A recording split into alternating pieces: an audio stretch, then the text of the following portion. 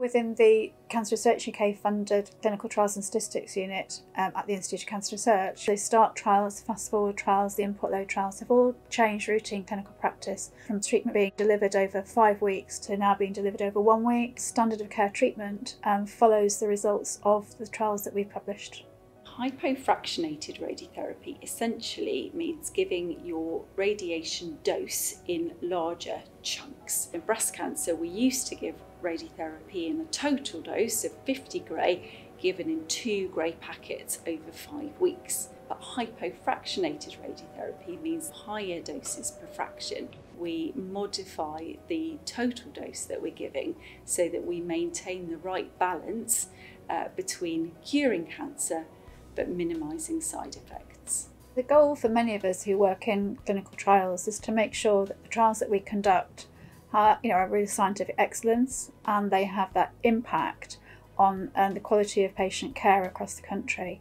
And trials like Fast Forward, which have changed practice internationally, really demonstrate the impact of what we can achieve by collectively working together with patients and centres across the country.